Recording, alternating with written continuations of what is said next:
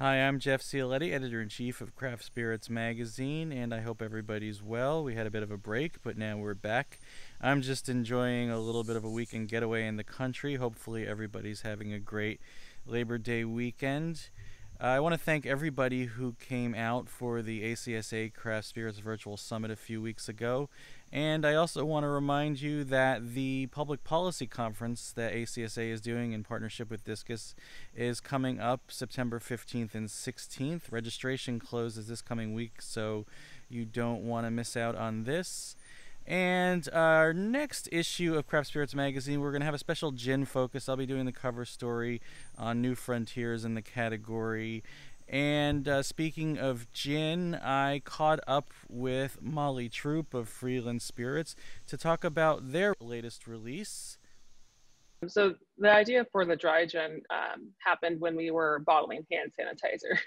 It was a lot of distillers can relate. It was a very important project to do, but tedious and labor intensive, and it's just not why most of us got into the industry. And it was so important to do, but your mind tends to drift a little bit while you're bottling for the 8th hour, and you're like, well, what fun project can I dream up next? And this is something where we were talking about, like, oh, wouldn't it be fun to do another gin, and what would that look like? What's the goal?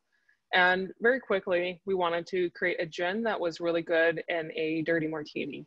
Oh. It's a staff favorite, and we had a kind of a very clear picture of what our preference is for flavors that go really well with those flavors. And pretty quickly, recipe botanicals came together, and we did about 2 different R&D recipe and development runs and nailed it pretty quickly, and got the recipe in, scaled it up, and released it I think at the end of July.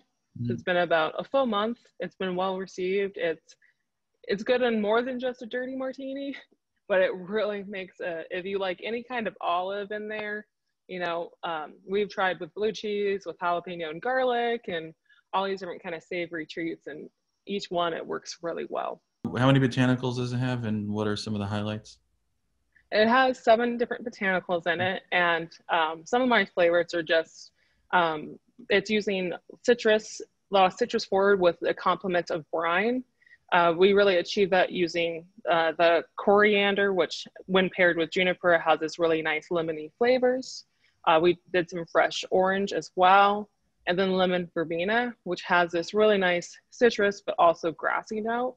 And when we paired it with sumac, which is a little untraditional, that helped to kind of bridge between the citrus to a brine character that would really go well with any kind of dirty style drink that you wanted, like the dirty martini. Thank you, Molly, and thanks all of you for joining us this week. Hope to see you next time on Craft Spirits TV.